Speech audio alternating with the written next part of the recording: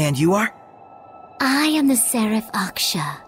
May I ask what has brought you to this distant realm, Shepherd? My name is Saray. We heard about a poet or something named Maven. Do you know anything about that? Ah, if it is the poet Maven you seek. She rests here. She passed away? Yes, over 300 years ago. As her old friend, I care for her grave. 300 years? He didn't mention that part. It happens sometimes with long-lived seraphim. Their sense of time gets out of sync with the real world. For the man who told us about her, 300 years ago probably felt like no more than 2 or 3. Oh, yeah, I've gotten that. Set my pudding down once and only remembered it 100 years later. Really? Doubtful. Was there something you had wanted from her? We have an acquaintance named Maven who's an explorer. We thought maybe she was family, but... Looks like the name was just a coincidence.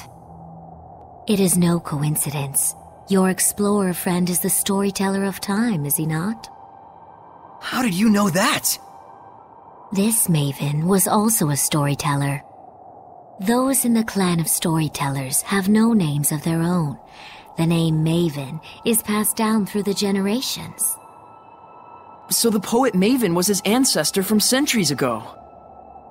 Doesn't Maven mean caregiver in the old tongue? Those born into that name and that oath must accept their fate to be observers of the world. But I wonder, why is that their fate?